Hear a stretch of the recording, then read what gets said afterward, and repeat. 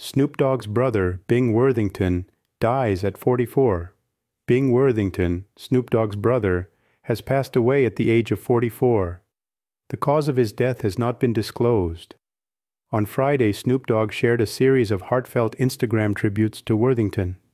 One photo showed the two of them in a dressing room, captioned, "At Badabing, 33 always made us laugh back with moms." This reference to their mother, Beverly Tate, follows her passing at 70 in October 2021. Another Instagram post featured Snoop, Worthington, and their other brother, Jerry, in a cemetery. Reps for Snoop Dogg have not yet commented on the matter. Worthington, Snoop's half-brother on his mother's side, initially worked as a roadie before advancing to tour manager for Snoop.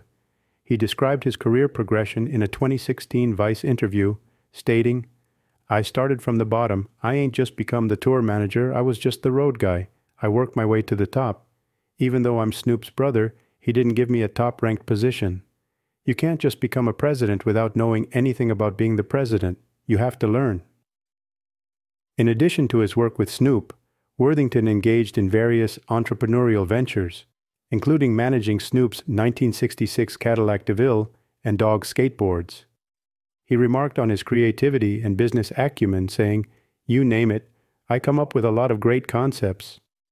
Worthington also led his own music group, Lifestyle, whose song The Jump Off featured in the 2006 rom-com Van Wilder 2. Many of Snoop Dogg's friends and colleagues expressed their condolences in the Instagram comments. Rapper and producer D Nice wrote, "My condolences, bro."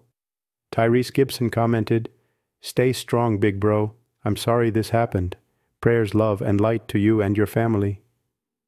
Tamar Braxton also added, "Sorry for all your loss, brother.